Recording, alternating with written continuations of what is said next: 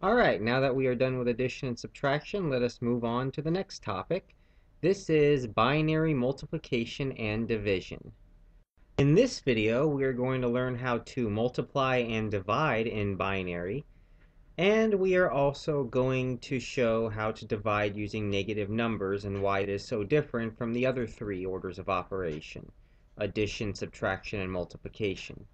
Now, multiplication is slightly different from addition and subtraction and how we go about it. We can multiply two binary numbers of any length. Rather than in addition and subtraction, we had to make sure that they were the same length. In this case, we can multiply a 4-bit number by a 3-bit number if we want, and the result would be in the form of the combined number of bits, which in that case is 7 bits. The multiplication in binary is similar to doing multiplication in the decimal system, which is very convenient considering that we are only working with zeros and ones. So you're basically just either adding or moving on to the next place. And finally, in multiplication, there is no overflow. So unlike in addition or subtraction, there is no invalid answer.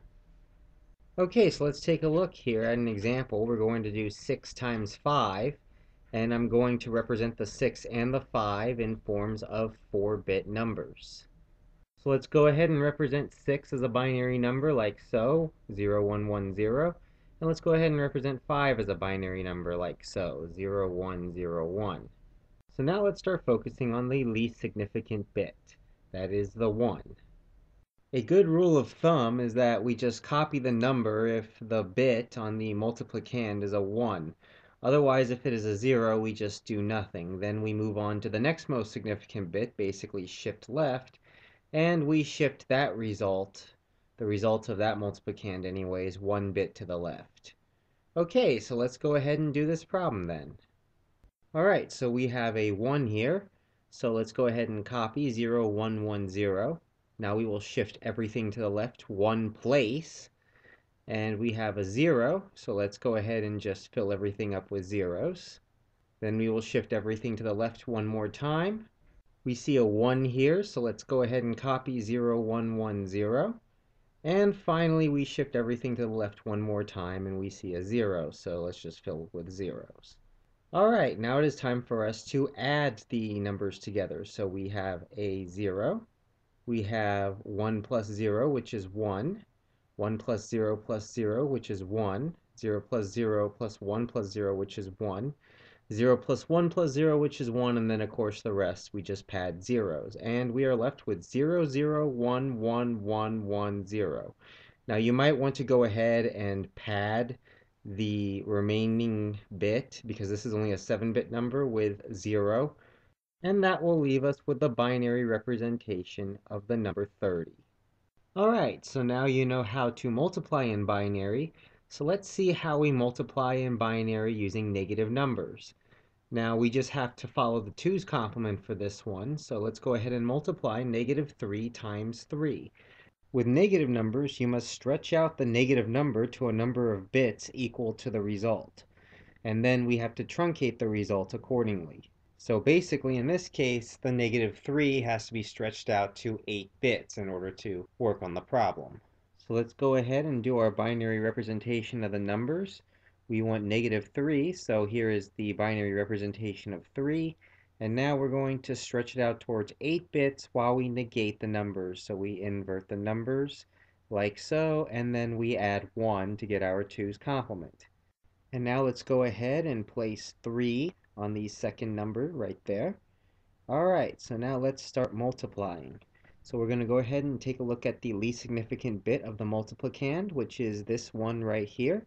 And we're going to go ahead and copy 1, 1, 1, 1, 1, 1, 0, 1.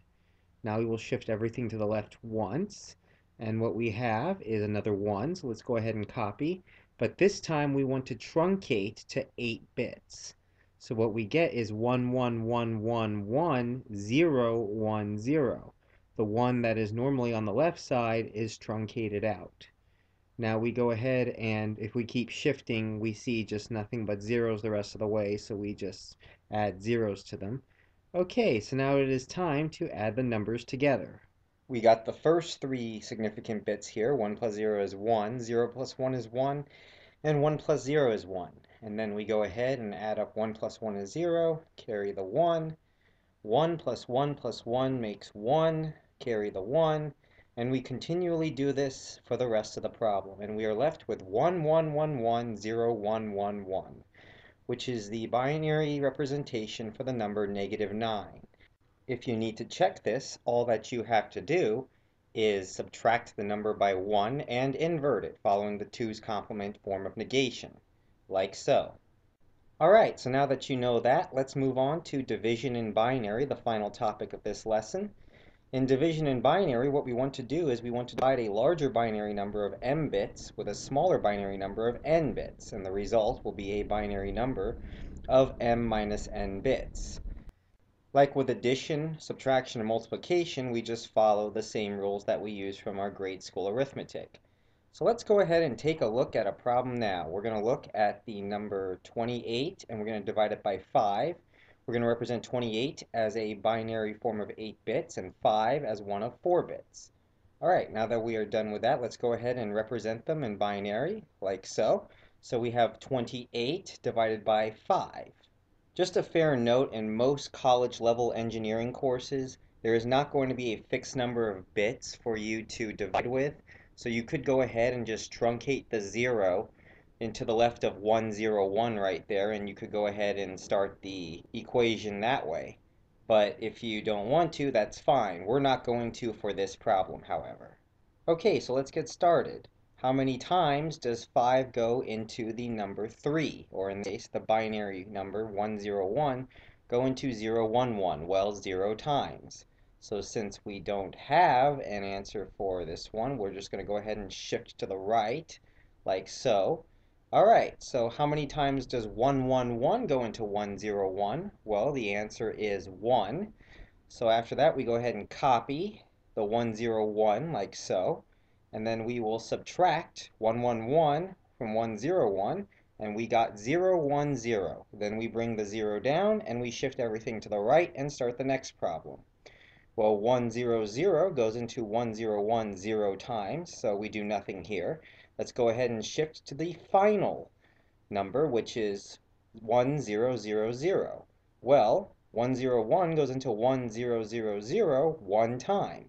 So we go ahead and subtract 101, like so, and what we are left with is 011.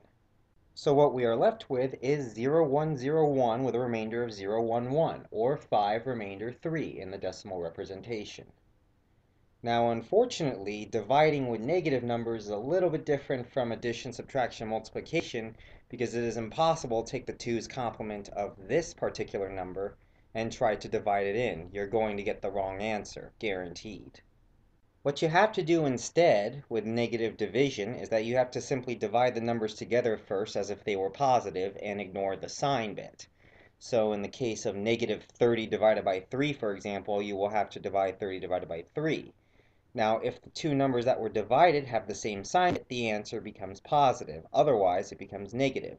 Similarly, you can also do this in multiplication if you wish, but there is a 2's complement format for that we have shown earlier in this lesson.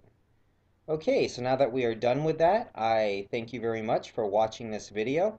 Next, we are going to look at Boolean variables and logic gates. We are finally getting out of all this binary arithmetic and binary conversions. And we're going to go into Boolean variables. So with that, I hope to see you next time. Thumbs up, comment, and subscribe. Thank you very much for watching.